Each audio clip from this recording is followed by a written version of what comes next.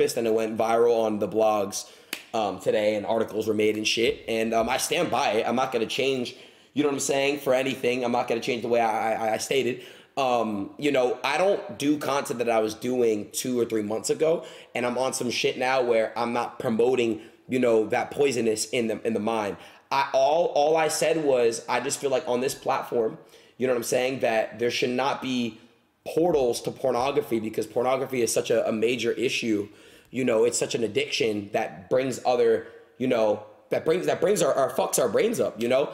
And you know, I said that shit and I stand by it. I'm not folding, chat. I'm not backing down. You know what I'm saying, bro? I'm not. I stand by that, and you know, that's really all I gotta say. You know, but the only thing I ask is for people that don't like me and think I've done fuck shit in the past, look, reevaluate things, bro, because you're a human being. You fuck up. You made mistakes. You've done things in the past that you would not do today. So all I'm saying is, understand I'm human just like you.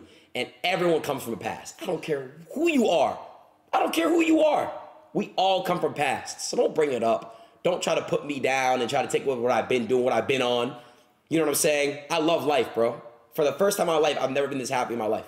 And again, if you try to come in and tear that down and just, you know what I'm saying, fuck up my glow, then shame on you. And you just need help. And you know, I pray for you. I don't hate you. I just pray for you. I really do. And again, that's all I'm going to say about that. We are done addressing that, chat. We're going to cap these